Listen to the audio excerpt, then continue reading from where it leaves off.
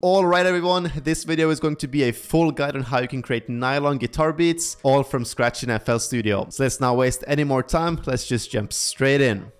Alright, so we are now here in FL Studio 21 as you guys can see, and the guitar we're going to be using is going to be this Nylon Sky guitar in Omnisphere from the Sonic extensions. I really like going for this guitar because it has a super nylon type of sound, as well as it gives it a very realistic sound, and you can also manipulate the notes in the piano roll, which is crucial for this. Now before we put the pattern down, I have actually just put on a standard preset on the first insert of the mixer. It's literally just some basic effects like a NS1, a EQ, and a little bit of delay, but the main effects that's really going to give us a nice and clean sound is the RC20 using the Vinyl 3 preset over here, as well as this Roam to give a little bit more ambience, and the EQ right here just to clean up the whole sound. Now that we have those effects laid down, we can have a super clean sound right out of the gate. So let's start off with the piano roll. Now that we are in the piano roll, we're going to be working in 140 BPM, and the key is actually going to be C minor. So we're going to keep things very simple, but the pattern is going to be super catchy. So since we are working the C minor scale, we're just going to start off by laying down a C minor note. So it's going to be very simple, a C, D sharp, as well as a G right here. But to make this a little bit more interesting, we're actually going to invert this middle note right here, so we can just pitch this up by 1 octave. But in addition to this, we're actually also going to lay down a little bit of a C note right here, so we have both the C5 and the C4. Now to make this a little bit more catchy, we obviously need to move the notes out a little bit. So let's just zoom in over here and move this a few spaces to the side. So this is pretty much going to be our first chord, but you want to make sure to go down to the velocity right here and really mess around with it. It's going to give you a very nice sound, especially if you're using the same guitar VST that we are using, and that is really what brings that nylon type of sound all together. So like I said, the velocity is super crucial. Next, now that we have this, we're just going to build off of this chord as well. So I'm going to add some more higher frequencies up here. So let's just add a few notes up here. Alright, now for the next chord, we're actually going to do something very similar to what we've done right here. So what we can actually do is firstly just copy this whole thing over, but we are of course going to do a couple little adjustments here and there. So what I actually want to do is kind of do the same thing. So we're going to keep this C very consistent, so we're going to have it on this part as well. But for this section, we're actually going to pitch this up by 5 semitones. So we're just going to do 1, 2, 3, 4, 5, so it lands on the F4. And then again, if you remember what we did right here, we added a C4 and a C5. We're going to do the same thing right here. So we have a F4. This time we're just going to add a F5 as well, a little bit later in the pattern, of course. Again, you want to go in and really mess around with that velocity.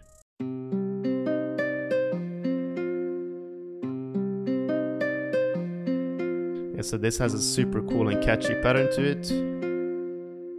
Really like these top notes right here.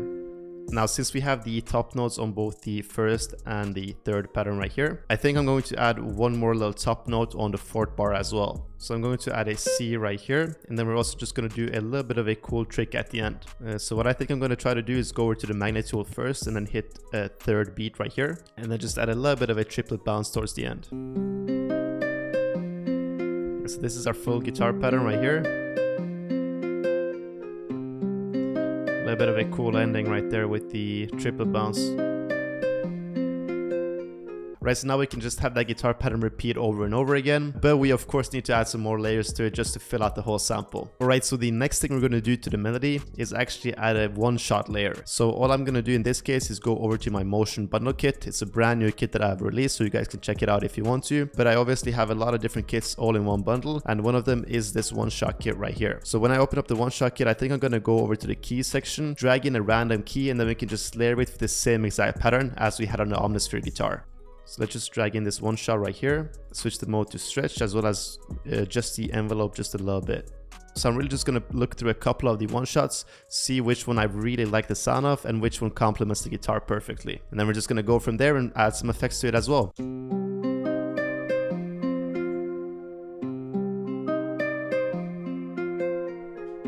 Yeah, I think I really like this one. It's a bit subtle, but we can definitely add some more to it. Let's try to add some portal to it.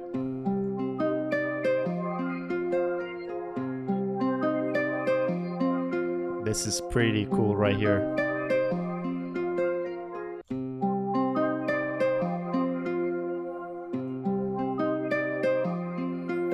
A little bit of RC20 as well, just gives it that extra little touch.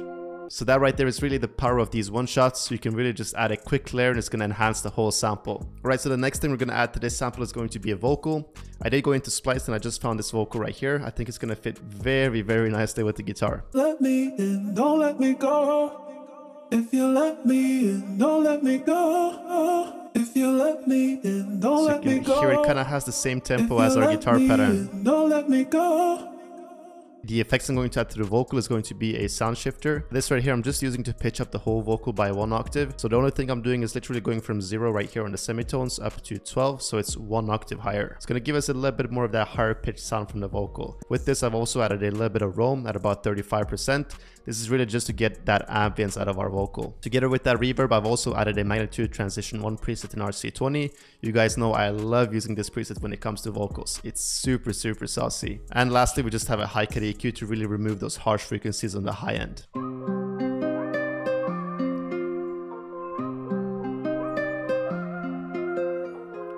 Yeah, it's really starting to come together right now. Alright, the next thing we need to do for this sample is fill out that low end. So this time I'm going to add a bass. Again, I'm going to go over to the one shot kit right here. This time I'm going to obviously go into the bass section and I'm going to pick a more of a natural sounding bass. Yes, I think I'm going to go with this one right here. Again, we can just drag this into the channel rack. Now this is obviously very simple. All we need to do is just put the bass section on the root note of our main guitar pattern and we can pretty much just copy it over for the whole section.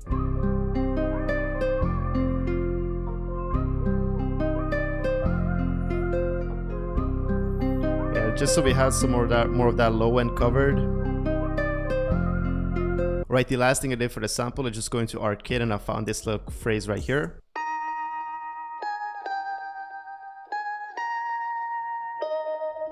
As you guys can hear, it has a little bit of a detune type of sound, but I think it really just gives the sample a little bit more character. So now with the whole sample finished, it's time we add some drums.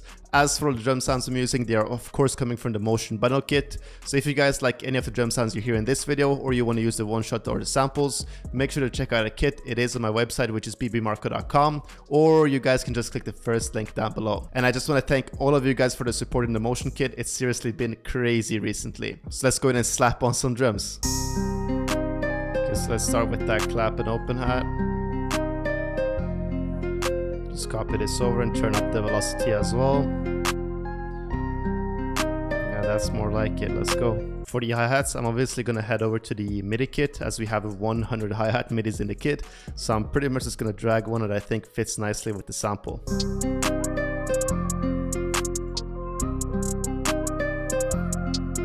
This one has a cool low bounce. Let's try to add a different one though.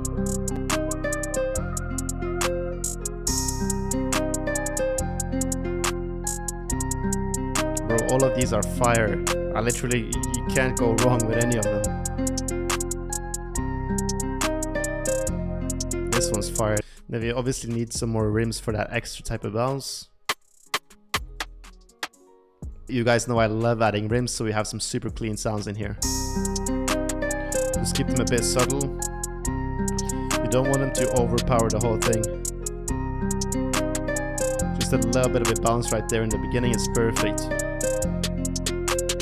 I think it's time we add a kick in the 808. I think we can actually add a reverse 808 right here. This is gonna sound crazy. But to do this, all you want to do is just lay down a note right here, then hit Alt and U to bring up the chopper. Adjust the mute a little bit however you see fit. And then we're kind of just gonna highlight everything and then just hold your right mouse button and fade this upwards.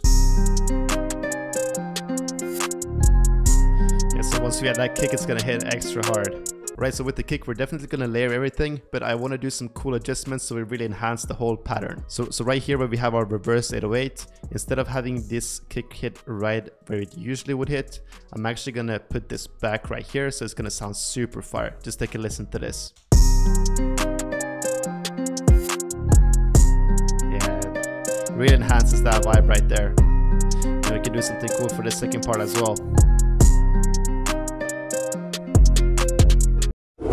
Right, so here we have the full beat. A lot of the elements in the intro as well. Shut up, Marko. Then it just builds up and drops into the hook.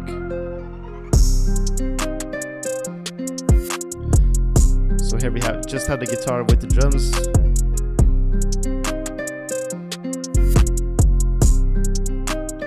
Then we bring back the counter melody. These drums hit hard. Then we go into the verse right here.